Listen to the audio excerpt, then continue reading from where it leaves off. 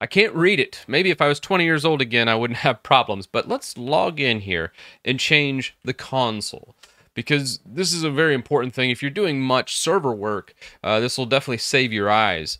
So let's go ahead and log in. Once you're in, we're just going to run one command to really set up the console. And then we're going to go to another server that is not a Debian-based server like this one, so like Ubuntu and all those types of servers. This will work on those.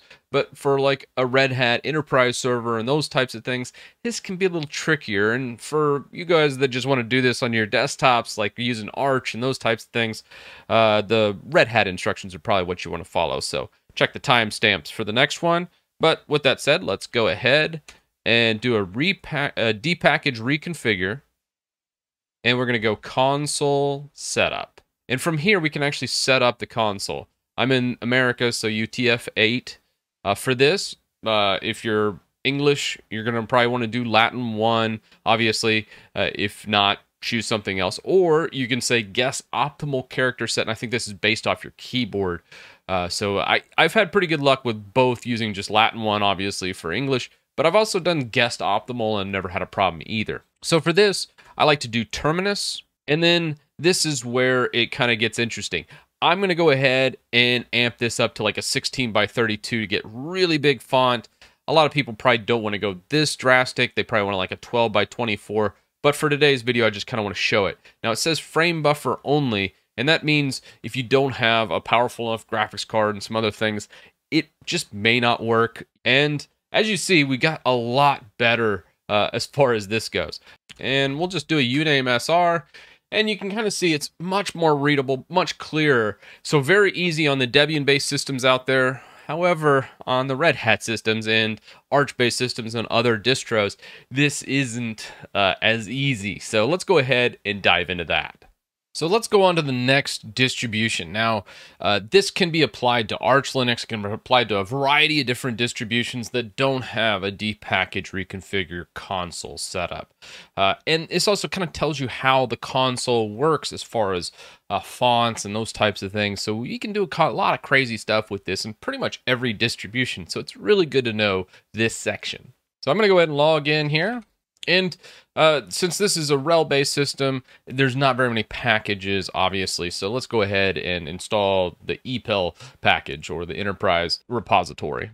Okay, I updated that. I'm just going to go ahead and update my repositories real fast, and then we should be able to install these things. Rocky Linux and CentOS typically has everything locked down and Ethernet disabled by default. So fun little deal. All right, with that done, now I should be able to do the font install once we have EPEL in there. And the package is actually terminus, -fonts, and console.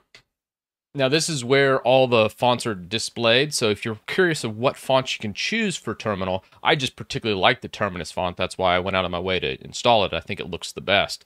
But you can do LS, and then it's under USR for system resources. Lib, KBD, console, fonts. So quite a bit to choose from here. And each one you can look at. Most times when you're on the screen here and you're looking at these different fonts, like ISOs, usually when it says this, it's like a 22-point font or a 16-point font.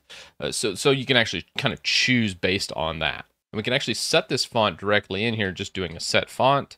And we're just going to go ter. And I'm just going to go V32, and you can kind of see that 32 in right here. And then bam, there it is. Now that's a little bit too big. So probably want to kind of size that down a little bit. So let's go ahead and do a 16 in. That kind of gives it that clear image, obviously a lot better than your stock font. But this will obviously reset on boot. So I'm going to teach you some more things here. This is a bash prompt, so you could actually just do this to your bash RC. So let's say you do a vim bash RC. You could toss it in here and just say, hey, go ahead and set the font when bash launches. But I don't particularly like this way, so I'm going to teach you a different way as well. And now we set the actual V console up a little bit better to use our font. So we'll just do a vim etc v console. And this is where we actually change our font. You can see this is kind of the default font that's there, but we need to set our Terminus font. And you can kind of tinker around with that set font to figure out exactly the one you want. So let's go ahead and put ours in here. And we're just going to put a ter v, and we decided 16 is a little bit better than 32, and then in. And it looks like that's the right login. Let's just do a set font, make sure. Yeah, that's the font we had. So now that we have our new terminal fonts, hopefully you learned a little bit of something of where the fonts are stored, how to set them, or at the very least just to run that dpackage reconfig command if you're sitting on a Debian-based distribution. So let me know your thoughts down in the comments section below. I thought this would just be kind of a fun one for those that are constantly on their TTY or just straight up server users or console users, and you're getting a little older and you don't like the small text on your console like me. So with that said, again, let me know your thoughts. And with that, I'll see you in the next one.